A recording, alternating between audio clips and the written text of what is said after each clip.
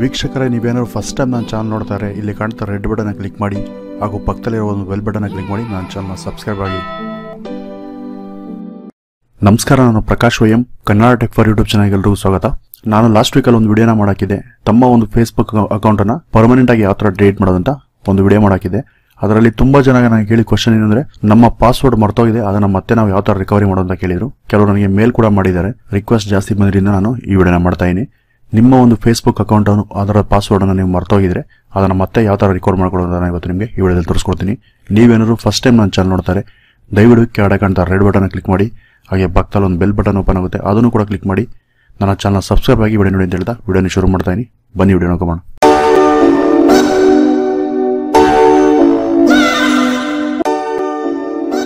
ಇದನ್ನು ನೀವು ಕಂಪ್ಯೂಟರ್ ಕೂಡ ಮಾಡಬಹುದು, ಮತ್ತೆ ನಿಮ್ಮ ಮೊಬೈಲಲ್ಲೂ ಕೂಡ ಮಾಡಬಹುದು. ನಾನು ಇವಾಗ ಕಂಪ್ಯೂಟರ್ ತೋರಿಸ್ತಾ ಇದ್ದೀನಿ.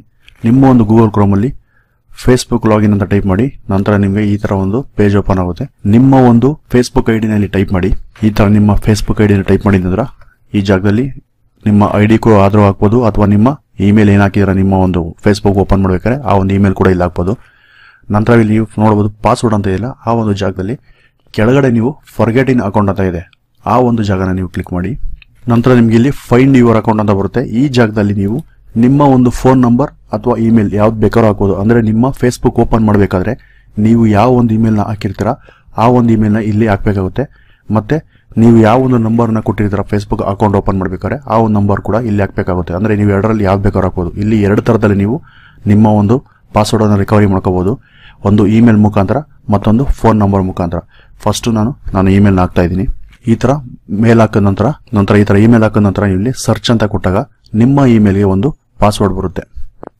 ನೀವು ಇಲ್ಲಿ ಕೆಳಗಡೆ ನೋಡಬಹುದು ಸೆಂಡ್ ಕೋಡ್ ವಯಾ ಮೇಲ್ ಅಂತ ಇದೆ. ಇದನ್ನ ಕಂಟಿನ್ಯೂ ಅಂತ ಕೊಟ್ಟರೆ ನಿಮಗೆ ನಿಮ್ಮ ಒಂದು ಇಮೇಲ್ಗೆ ಒಂದು ಪಾಸ್ವರ್ಡ್ ಬರುತ್ತೆ. ಅಂದ್ರೆ ಒಂದು OTP ನಂಬರ್ ಬರುತ್ತೆ. ಅದನ್ನ ನೀವು ಇಲ್ಲಿ ಎಂಟರ್ ಮಾಡ್ಬಿಟ್ಟು ನಿಮ್ಮ ಒಂದು ಫೇಸ್ಬುಕ್ ಅಕೌಂಟ್ ಏನಿದೆ ಅದನ್ನು ಲಾಗಿನ್ ಆಗ್ಬೋದು. ನಂತರ ನೀವು ಕಂಟಿನ್ಯೂ ಅಂತ ಕೊಡಿ. ನಿಮ್ಮ ಒಂದು ಮೇಲ್ಗೆ ಒಂದು ಮೆಸೇಜ್ ಬರುತ್ತೆ, ಅದನ್ನ ನೀವು ಇಲ್ಲಿ ಎಂಟರ್ ಮಾಡಬೇಕಾಗುತ್ತೆ ಕೋಡು. ಈ ತರ ಕೋಡ್ ಎಂಟರ್ ಮಾಡಿದ ನಂತರ ನೀವು ಇಲ್ಲಿ ಕಂಟಿನ್ಯೂ ಅಂತ ಕೊಡಿ. ಕಂಟಿನ್ಯೂ ಅಂತ ಕೊಟ್ಟ ತಕ್ಷಣ ನಿಮಗೆ ಒಂದು ಪಾಸ್ವರ್ಡ್ ಅನ್ನ ಕೇಳುತ್ತೆ. ಅಂದ್ರೆ ನೀವು ಹೊಸದಾಗಿ ಏನಾದ್ರು ನಿಮ್ಮ ಹಳೆ ಪಾಸ್ವರ್ಡ್ ಮರ್ತೋಗಿದ್ರಲ್ಲ, ಈಗ ನಂತರ ನೀವು ಪಾಸ್ವರ್ಡ್ ಕೊಡಬೇಕಾಗುತ್ತೆ. ಅಂದ್ರೆ ನಿಮ್ಮ ಹೊಸ ಪಾಸ್ವರ್ಡ್, ನಿಮ್ಗೆ ಯಾವ್ದಾದ್ರು ಒಂದು ಹೊಸ ಪಾಸ್ವರ್ಡ್ನ ಕೊಡಿ. ಕರೆಕ್ಟ್ ಆಗಿ ನೆನಪಿರುವಂತ ಒಂದು ಹೊಸ ಪಾಸ್ವರ್ಡ್ನ ಕೊಟ್ಬಿಟ್ಟು ನೀವು ನಿಮ್ಮ ಒಂದು ಫೇಸ್ಬುಕ್ ಅಕೌಂಟ್ ಇದೆ ಅದನ್ನ ನೀವು ಲಾಗಿನ್ ಆಗ್ಬೋದು. ನಾನು ಎಕ್ಸಾಂಪಲ್ ಒಂದು ಕೊಡ್ತಾ ಇದ್ದೀನಿ.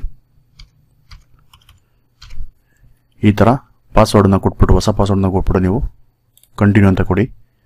ಕಂಟಿನ್ಯೂ ಅಂತ ಕೊಟ್ಟ ನಂತರ ನಿಮ್ಮ ಒಂದು ಫೇಸ್ಬುಕ್ ಅಕೌಂಟ್ ಏನಿದೆ ಅದು ಲಾಗಿನ್ ಆಗುತ್ತೆ. ನೋಡಿ, ಈಗ ನನ್ನ ಒಂದು ಫೇಸ್ಬುಕ್ ಅಕೌಂಟ್ ಈಗ ಲಾಗಿನ್ ಆಗಿದೆ. ಈ ತರ ನಿಮ್ಮ ಒಂದು ಫೇಸ್ಬುಕ್ ಅಕೌಂಟ್ ನೀವೇನಾದ್ರು ಪಾಸ್ವರ್ಡ್ ಅನ್ನು ಮರ್ತೋಗಿದ್ರೆ ಈ ತರ ರಿಕವರ್ ಮಾಡ್ಕೊಂಡು ಮತ್ತೆ ಓಪನ್ ಮಾಡ್ಕೋಬಹುದು. ಮತ್ತೆ ನಿಮ್ಮ ಅಕೌಂಟ್ ಯಾವ ತರ ಡಿಲೀಟ್ ಮಾಡೋದು ನಾನು ಲಾಸ್ಟ್ ವಿಡಿಯೋದಲ್ಲಿ ತೋರಿಸಿನಲ್ವಾ, ಅಲ್ಲಿ ಹೋಗಿ ನೀವು ನೋಡ್ಕೊಂಡು ನಿಮ್ಮ ಅಕೌಂಟ್ನ ಡಿಲೀಟ್ ಮಾಡ್ಕೋಬಹುದು. ಮತ್ತೆ ಸೇಮ್ ಅದೇ ತರ ನಾನು ಇವಾಗ ಏನ್ ತೋರಿಸ್ತೆ, ಇಮೇಲ್ ಹಾಕೋ ಜಾಗದಲ್ಲಿ ನೀವು ಫೋನ್ ನಂಬರ್ ಹಾಕೋರೆ ನಿಮ್ಮ ಫೋನ್ ನಂಬರ್ಗೆ ಅದೇ ತರ ಒಂದು ನಂಬರ್ ಬರುತ್ತೆ. ಆ ಒಂದು ನಂಬರ್ ಹಾಕಿ ನೀವು ಮತ್ತೆ ಹೊಸ ಪಾಸ್ವರ್ಡ್ ಹಾಕಿ ನೀವು ನಿಮ್ಮ ಫೇಸ್ಬುಕ್ ನ ಲಾಗಿನ್ ಆಗ್ಬೋದು. ನಿಮಗೆ ಗೊತ್ತಾಗಿದೆ ಅನ್ಕೊಂತೀನಿ ಫೇಸ್ಬುಕ್ ಪಾಸ್ವರ್ಡ್ ಮರ್ತೋಗಿರೋದ ಮತ್ತೆ ಯಾವ ತರ ರಿಕವರ್ ಮಾಡೋದಂತ. ನಿಮ್ಗೆ ಏನಾದ್ರು ಈ ವಿಡಿಯೋ ಇಷ್ಟ ಆಗಿದೆ, ದಯವಿಟ್ಟು ಈ ವಿಡಿಯೋನ ನಿಮ್ಮ ಸ್ನೇಹಿತರೊಂದಿಗೆ ತಮ್ಮ ವಾಟ್ಸ್ಆಪ್ ಗ್ರೂಪ್ ಅಲ್ಲಿ ಮತ್ತೆ ಫೇಸ್ಬುಕ್ ಗಳಲ್ಲಿ ಶೇರ್ ಮಾಡಿ ಅಂತ ಹೇಳ್ತಾ ವಿಡಿಯೋನ ಮುಗಿಸ್ತಾ ಇದೀನಿ. ವಿಡಿಯೋ ನೋಡಿದ್ದಕ್ಕೆ ಧನ್ಯವಾದ.